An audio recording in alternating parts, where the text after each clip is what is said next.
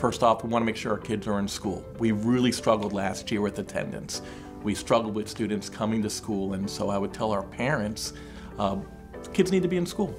Now in the classroom, what you're going to see this year is a focus in the area of really 3 areas. One in the area of reading.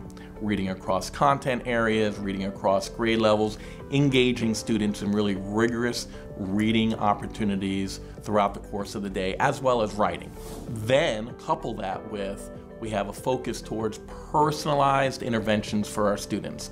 So our students that maybe didn't capture the skills or the content they needed in the standard, then what our parents should see and our students should see are interventions that are done by the school in small group settings to help students get caught back up.